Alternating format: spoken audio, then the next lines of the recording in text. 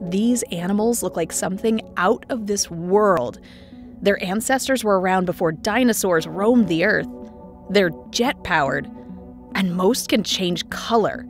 But these are no aliens. We're talking about cephalopods.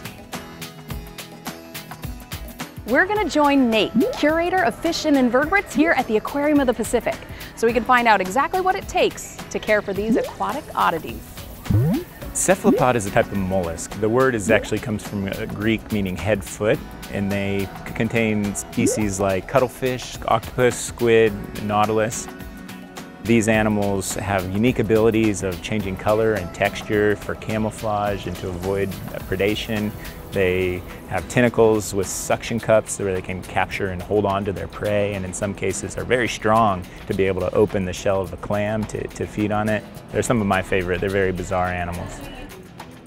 Bizarre may be a bit of an understatement.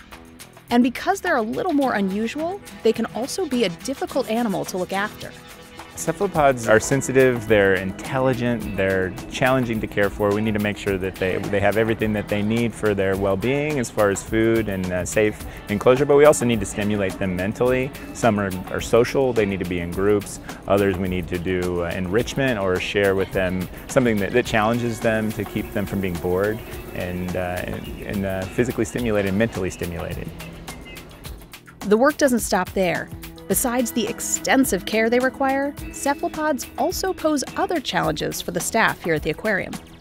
The challenges of keeping cephalopods are many, but most stem from the fact that they're very naturally short-lived. Most live less than a year, some live more, but that means to display them in an aquarium setting that we always need to be hatching baby cuttlefish, baby squid behind the scenes and rearing them up so we can ensure that they have animals to share with the public.